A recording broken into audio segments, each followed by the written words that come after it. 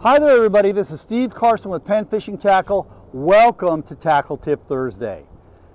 And today we're going to talk about a rig that not everybody is going to get to use, only you very fortunate anglers who get to go out on the Searcher on a 6-day trip or longer.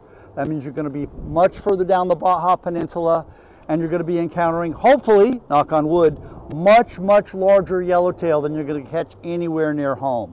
And there's a very specific rig that you need to use that may be used at day or night because the big yellowtail love to feed at night, and that is the dropper loop rig, and maybe specifically the extra heavy dropper loop rig.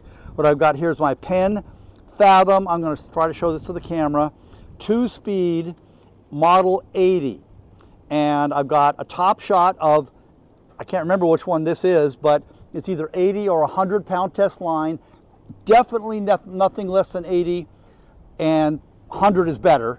So go with what you have. And then the rig is pretty simple.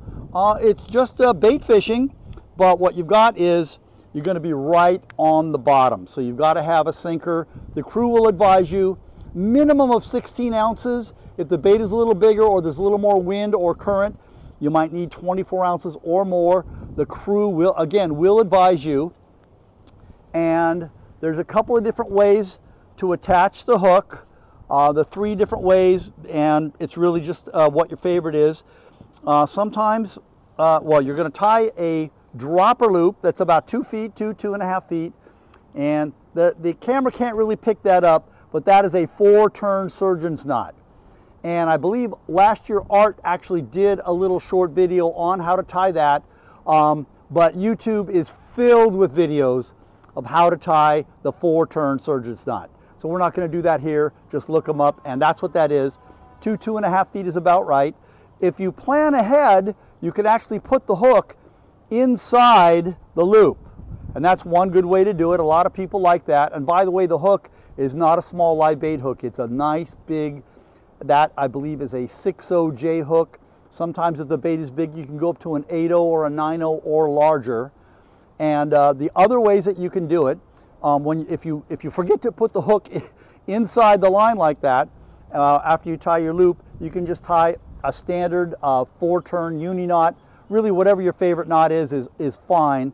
Now, one that you don't always see, and it's a little bit tricky, and I know that it's sort of an oxymoron to say that if you want to be a little bit more finesse with your 100-pound rig, I know that sounds weird, you can do what they sometimes call a paternoster, which means you're going to clip one leg, just leave one leg real short, that makes the other leg much longer, and then what you do, I'm not going to do it on camera, is you tie your hook on right to the end with, again, your favorite knot, and now you've got, instead of a double line, you've got a longer single line so your bait can swim around, be a little bit more active, and a fish that's a little bit finicky might be easier to fool, again, while you still have your 80 or your 100-pound rig.